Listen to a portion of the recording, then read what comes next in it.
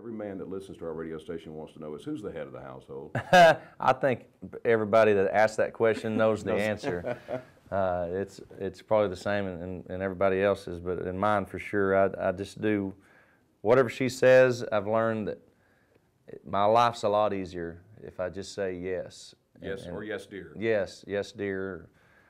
But she's the boss, but she's good at it. She owns it, and she keeps me together and somewhat organized. I mean, she's an artist too, so she's a little bit scattered too, but she kind of keeps it all together. She's, you know, she takes pride in being a wife, but she takes a lot of pride in also being the head of the household. Well, I noticed just this week you got a new member into your household, Pistol Andy. Is that what it is? Pistol Andy. I think she already found a home for that one. Thank God.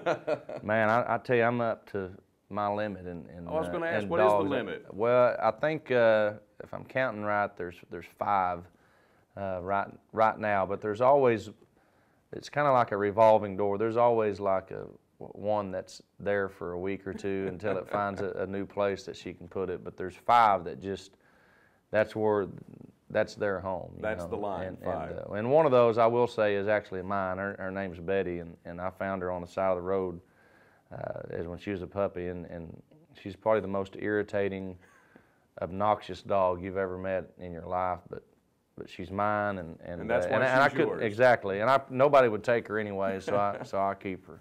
Hey y'all, this is Blake Shelton on 95 KSJ with the voices of Lower Alabama, Dan and Shelby. I might try to get Shelby on my team, Blake, but Dan doesn't really have a shot.